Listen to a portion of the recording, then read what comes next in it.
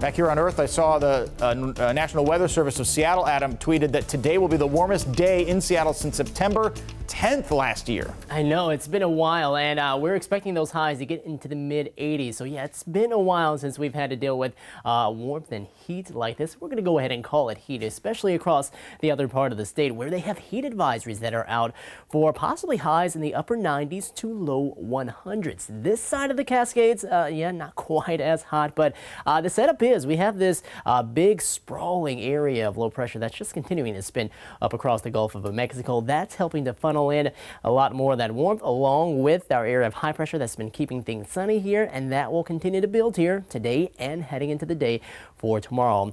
Current numbers right now, SchoolNet sites, Mansfield at 87, right now at 88 in Yakima, and right now at 88 in Kashmir. Now farther to the west again for us, we're already sitting more so into the mid 70s, but we do have a few 80s out there. Aberdeen at 81, McCleary right now at 81 degrees. Clallam Bay, we're one of the cooler spots at 59. Sequim, we're sitting at 75, the same in Camano Island. So today and tomorrow, those will be the peak days as far as the heat is concerned. Then we go late into the work week, 76 on Thursday, 71 on Friday, and you can see that trend continues on into Saturday and Sunday back into the mid to lower 60s. But a beautiful evening here for the M's game. 75 at the start of the game, and then we'll see those temperatures drop maybe around the lower 70s by the end of the game, with first pitch around 7:10, north winds only around 5 to 10 miles per hour.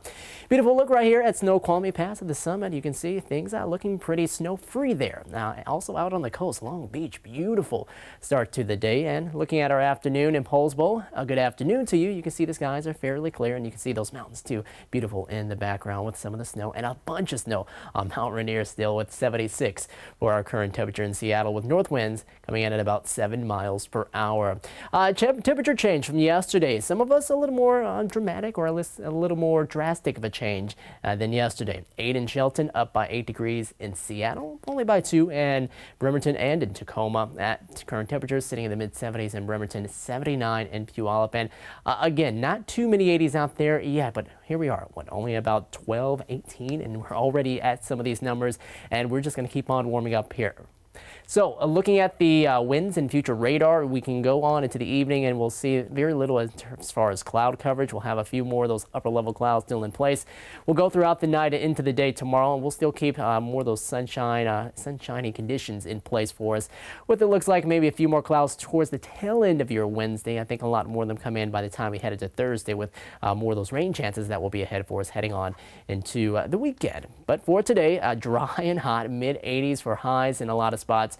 Temperatures tonight are mainly into the 50s, lower 50s in Shelton and Bremerton, down to 55 in Everett, Port Angeles down to 54 in Mount Vernon at that same number. We'll top off at 83 on Wednesday, keep a lot of that sunshine in place, 76 on Thursday. And then Steve, yeah, we do have to cool down. It looks like we'll have a 3-day stretch of some cooler weather with some rain chances also ahead for us by then, but we'll keep things fairly quiet and dry and sunny and summer-like.